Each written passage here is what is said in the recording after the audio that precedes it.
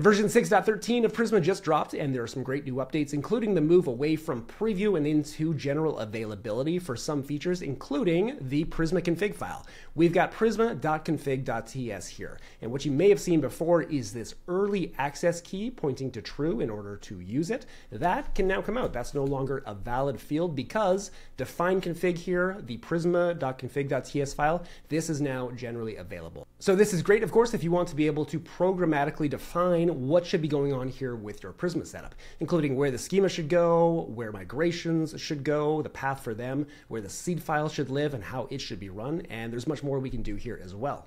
So just to recap how this works, let's rename Prisma to DB.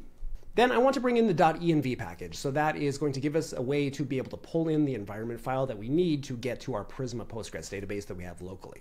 npm install .env. All right, then let's bring that in up here. We'll go import .env/config.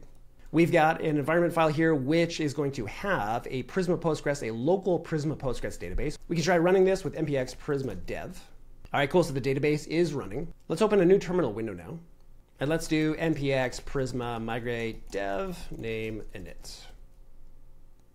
Okay, the migration has been run, and in DB, we've got our migrations directory. And again, this is driven by what's here in the Prisma config file. So if you've been using the Prisma config file and you've had early access set to true like this, you can just take that right out and you're good to go.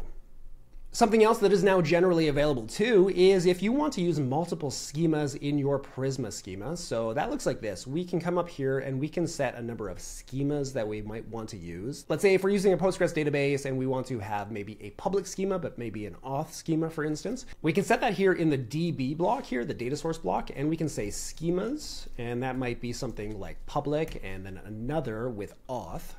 And then maybe we've got a model here like model post, for example.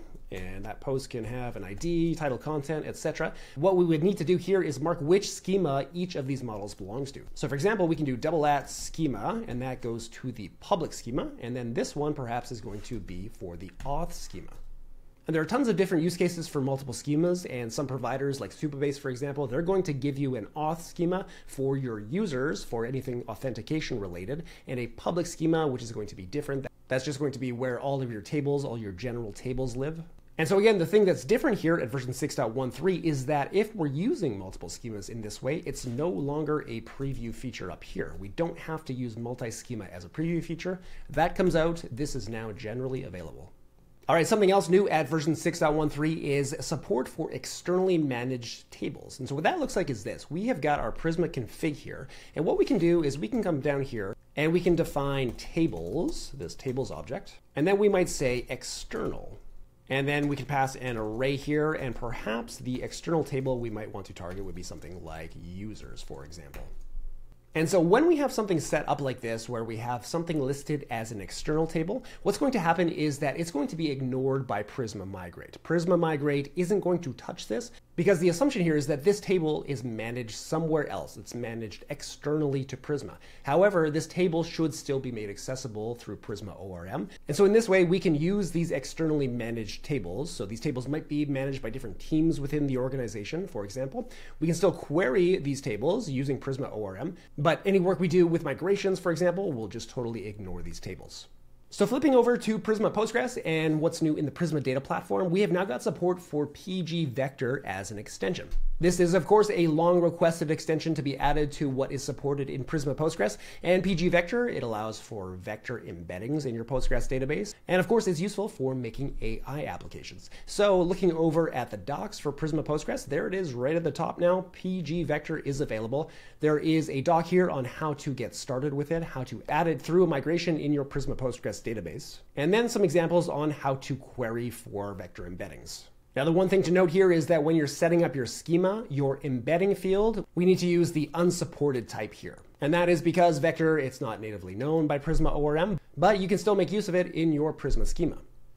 All right, so the last thing that we'll look at today is some new capability with the Prisma Data Platform, and that is we can interact with it through a management API. We've got a management API now, which allows us to go to api.prisma.io/v1 and be able to do things you might expect you be able to do with an API, like get workspaces that are there, get projects that are there, and also create new ones and manage them. And so this can be very useful if we want to do something like create a database in our CI/CD pipeline. Maybe we want to run some tests in our pipeline and we want to stand up a real database to interact with it for a temporary period of time and then tear it down after. We can now do that very easily within our code because we are able to interact with the Prisma data platform via the API. There's a number of endpoints here that are available in the management API. We can get our workspaces, we can get our projects, we can also create new projects directly from the API. Now we're going to dedicate an entire video to working with the management API, so that will cover everything we need to know to be able to do all of that work. But one thing we can say here in this video is that the management API is actually what's used under the hood to create a new database without any authorization. And here's what that looks like. And very simply, all we have to do is run npx create db. We've got to install this create db package. Let's do that. And what we can see is we are creating a Prisma Postgres database. It goes to US East 1 temporarily. And after it gets created, we get a number of things here, like a connection string if we want to use TCP. We also get a Prisma Postgres direct connection string to accelerate. And this message down here that the database is going to be deleted at a certain time if we are not going to claim it. So this can be very useful if we want to spin up a database really quickly, get a connection string. We don't have to be authenticated to the Prisma data platform when we do this. Instead, we can just get a database very quickly and simply. All right, so that's all to look at today for what's new in Prisma 6.13. If you have any questions about what you've seen, please feel free to reach out to us. We're at prisma.io on the web or on X/Twitter. We're at Prisma there. And we'll also leave a link to our Discord where you can join the discussion there. If you enjoyed this video and want to see more updates like this, we'd love if you'd subscribe to the channel, and that'll help us to bring you more great Prisma content. Thanks for watching.